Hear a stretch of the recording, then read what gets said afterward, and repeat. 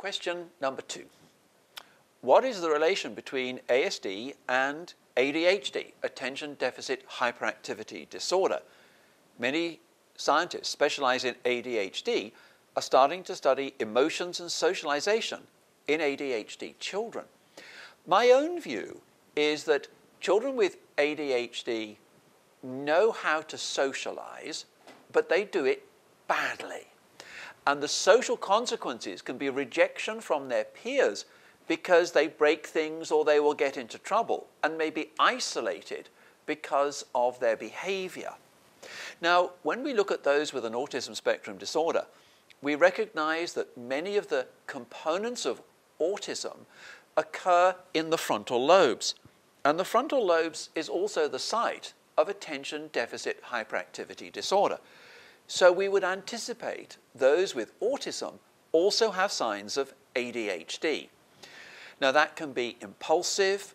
It can also be problems with maintaining attention, organizational skills, planning skills, time management.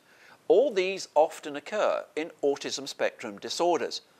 Now the question is, how do we deal with that? Now certainly we need to focus on strategies to improve attention and motivation, but also to be aware that those with autism spectrum disorders, as they move into secondary or high school, have what we call impaired executive functioning.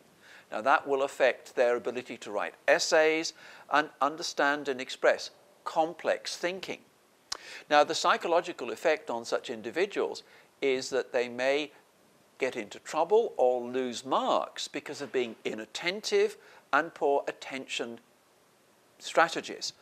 We would use the standard approach that we would use for someone with ADHD, and that may include not only classroom modifications, but also the possibility of medication to see if it helps. However, those with ASD are very prone to the side effects of Ritalin or dexamphetamine in terms of appetite, sleep, and mood. So we often use much lower doses.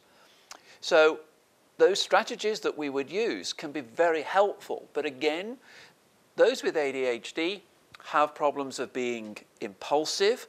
Those with autism do too, but their attention span for what they're motivated for, the special interest, can be the exact opposite. So if they're motivated, their attention is phenomenal. If they're not interested, they have poor attention. So we're looking at a range of explanations and strategies. Okay. When we look at the diagnostic pathway to an autism spectrum disorder, people know more about ADHD than ASD. And so the first thought of a parent, teacher, or pediatrician may be ADHD, which is there. But this doesn't explain the social profile, the language, the sensory sensitivity. And further investigation may prove that ADHD and ASD can coexist together.